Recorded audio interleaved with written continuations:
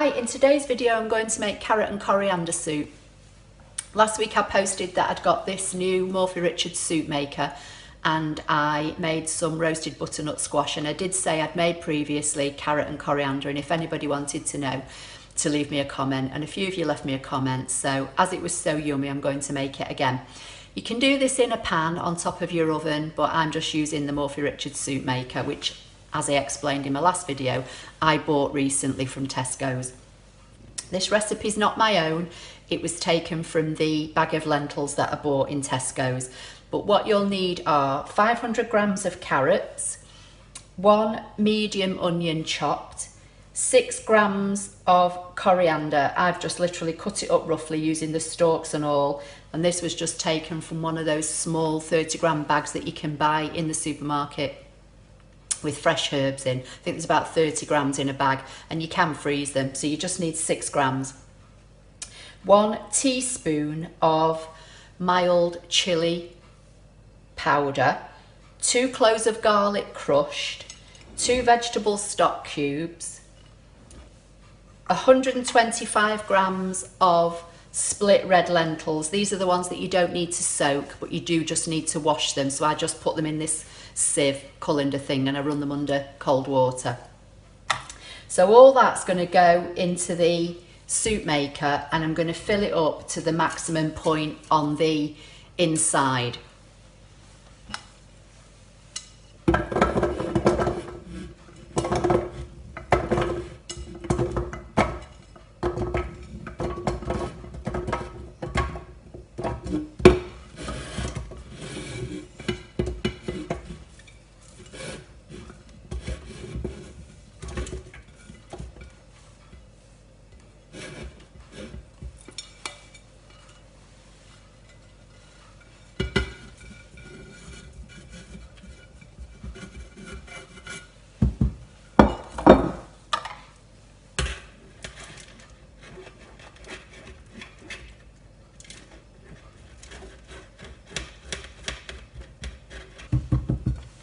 Okay, so that's all in there now. I'm just going to top it up with a kettle full of hot water that I've already boiled.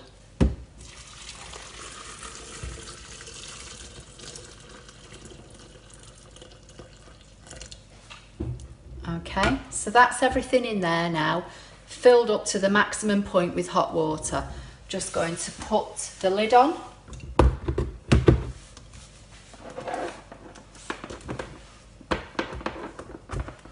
Plug it in and switch it on. I'm going to press the mode button, which is on the top, to choose smooth, because I want this soup smooth, and those lentils do make it nice and thick. It's lovely. It's not too thick, but it's not a very liquid soup.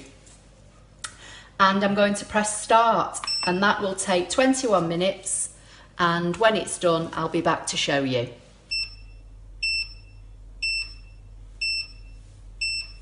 Okay, so for anybody that doesn't know, when the Morphy Richards is finished, it bleeps at you continuously, I believe for 60 seconds. And that lets you know that the soup is made. If you didn't see the last video, I'll put an information card on this video with a link to the roasted butternut squash. But in a minute, when this has stopped, I'm going to take the lid off and show you that 21 minutes from when I put all those raw vegetables and the coriander into there, I've got a perfectly smooth, cooked, beautiful carrot and coriander soup. Okay, so that's stopped now. I'm going to lift the lid, and obviously be very careful because this does get very hot, and this is like a kettle, as I said in my last video, so the outside gets hot, so be careful. This is easy to wash now. All you need to do to clean this is run this section under some hot running water or some soapy water. Obviously don't get the connection wet, just this section here and the blade. It is the soup now ready. I'm going to pour it into a bowl and you'll see how beautiful and smooth and lump free this soup is.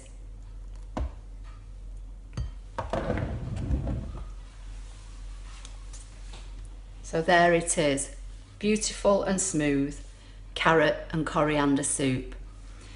I hope you found that helpful. Please don't forget to give the video a thumbs up if you like it.